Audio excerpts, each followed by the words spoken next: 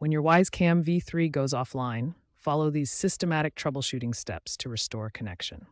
We'll start with the most common and effective solutions. Step 1. Power cycle both your camera and router. This resolves most connectivity issues by refreshing the network connection and clearing temporary glitches.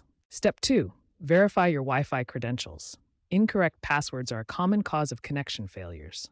Remember that Wi-Fi passwords are case-sensitive and spaces matter. Step 3. Update both the Wyze app and camera firmware. Outdated software often causes connectivity problems. Check the App Store for Wyze app updates and the device settings for firmware updates.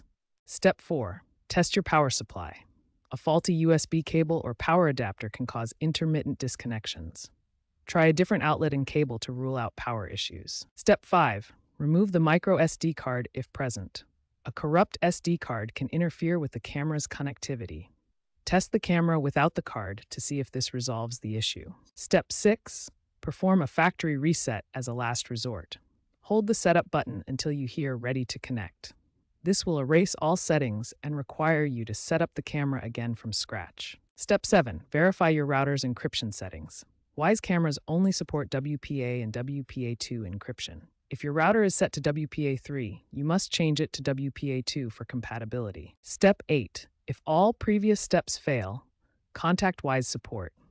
They can provide advanced troubleshooting and determine if there's a hardware issue with your camera that requires replacement. Following these systematic troubleshooting steps will resolve most Wyze Cam V3 connectivity issues. Start with power cycling and work through each step methodically. Most problems are resolved by the first few steps, but having the complete process ensures you can get your camera back online.